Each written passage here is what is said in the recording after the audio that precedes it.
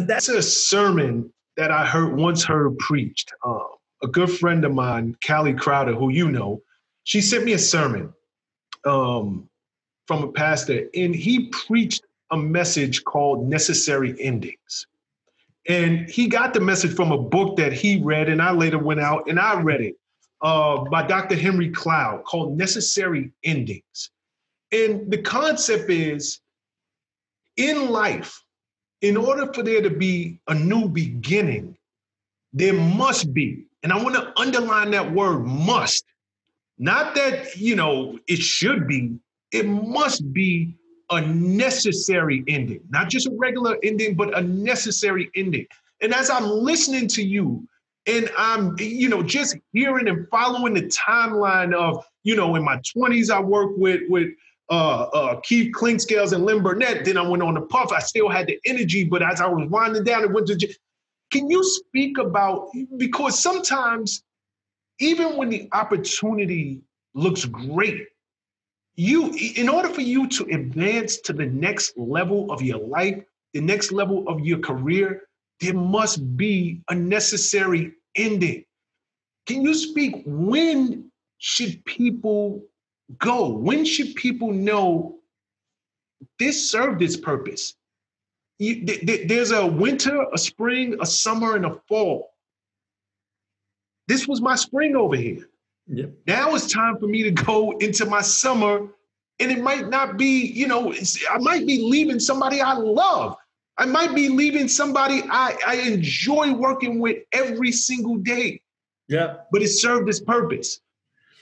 It's funny. Most people stay too long, right? And by the way, with those types of personalities, it makes sense, right? Because listen, you're working with these people, and one of the value propositions of working with them is like being connected to them. So like, when you're younger, like, you walked up to a club, right? And you brought out your bad boy card, they letting you in. They don't have to know who you are. Like, I always make the joke of like, that title's not going to get you in the club, right? You need titles to get you in the club. That's right. So I think that the fear is, if I disconnect from the energy of this movement, will I be able to recreate it somewhere else on my own, right? And we've seen it, like in the bad boy scenario, right? There's a million people that left Bad Boy at the highest of highs and ended up really having to come back because they could never recreate that energy someplace else. And then, there's a laundry list of those people, right? And so, my litmus test, quite honestly, was always that, and I think this is probably why I did so well in those rooms.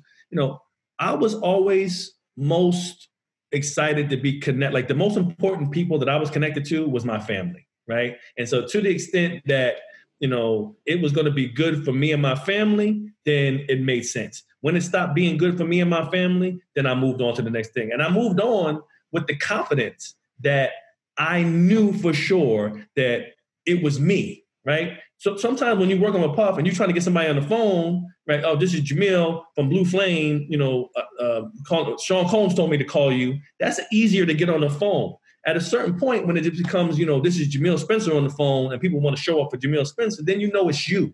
There you go. So, I think it's more about, just being confident that you bring in as much value as you're getting by the association.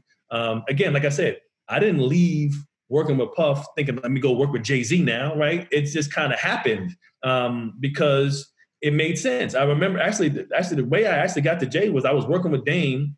I had come to him and said I was going to help him with this ad campaign as a consultant. And again, very similar to like, how do you get these opportunities? I said, you know what? I'll come help you do this. You don't even got to pay me. Don't pay me. I said, but at the end of 30 days, if you think it has value, then pay me what you think it's worth, right? And so 30 days came. I did my thing. I walked into the CFO's office. He had met literally 15 other marketing people that had met Damon before, so he didn't think I was serious. And he thought that he told me to go meet with Jay. You want to get paid? Jay's running the company now. You got to go talk to Jay-Z. And that was his way of saying, leave me alone. Because he didn't think there was any universe that I was going to go and have a meeting with Jay. And I was like, oh, go meet with Jay?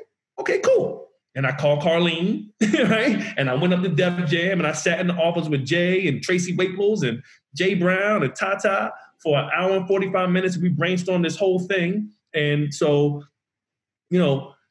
ultimately, you got to know that what you're bringing to the table has value. And once the relationship becomes no longer is mutually beneficial, right? That's what all relationships need to be mutually beneficial. When they stop being mutually beneficial and they become one-sided, if you can't have a conversation and right-size them, it's time to move on. But what happens is most people stay too long because they're afraid that they can't reinvent themselves somewhere else. That if it ain't, Jameel from Bad Boy or Jameel from Rockefeller or Jameel or whatever it is, if your name ain't, if after your name you can't associate big time movement, big moment thing, then people ain't taking the call the same.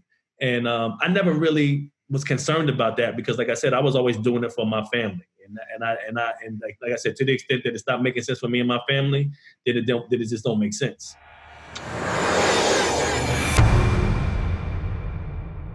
What's up, guys? Thanks for sticking with me to the end of the video. Truly appreciate you. If you like anything you heard here today, go ahead and hit that subscribe button. And if you know anybody that can benefit from this message, feel free to share. Peace and love.